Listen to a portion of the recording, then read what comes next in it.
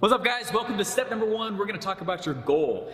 Now, I am not super into set the goal, double it, now put another zero on it, now that's your goal. Like the whole dream bigger thing. Like I get the whole dream bigger thing, but I'm not talking about that here. I'm actually talking about goals as it relates to the revenue that you're trying to craft. All of this is malleable. Life is malleable. Product and offer creation is also no different.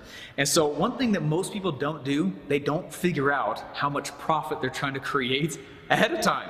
And so they don't know what product to create, okay? This is like such a key step. I make everybody go through this. It sounds backwards, but I promise you this is one of the most powerful things you'll do, okay? What you're gonna see inside of here is you're gonna see my process in front of a live group, kind of going through and saying, hey, if you are trying to make X number of dollars, let's back that up and figure out how much in taxes do you kind of ballpark expect to pay, taxes and fees, okay? What's your actual product fulfillment cost? What do you think your cost to acquire that customer will be, okay? And use that as another way to figure out what your price will be. So anyways, you're gonna go through and figure that out here. This is, again, very workshop stylish. You're gonna see videos in this entire members area that is a combination of several events, several things that I've done, videos here with you that will help spot check you and bring you through this process. So anyways, go down below, watch for those so what's, and start writing down and following along with me, with the crowd, with whatever, as I ask you all these different questions. So let's choose your price points for your products and what they should be. Let's get started below.